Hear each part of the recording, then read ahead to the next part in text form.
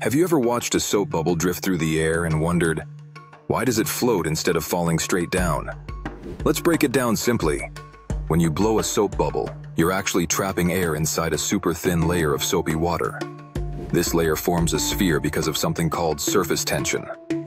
Surface tension acts like an invisible skin, pulling the soapy water tightly together and making the bubble as small as possible for the amount of air inside. Now, the air trapped inside the bubble is usually lighter than the air outside, because when you blow, you might add a bit of warm air from your lungs, which rises. The thin bubble wall is so light that it hardly adds any weight at all, so the bubble floats because the air inside is less dense than the air outside, and the surface tension keeps the bubble from popping immediately. The bubble's shape also helps it move smoothly through the air, almost like a tiny balloon. Eventually, gravity and evaporation win, and the bubble bursts. But for a short time, surface tension and trapped air let it float and dance in the air, creating a magical moment that's fun to watch.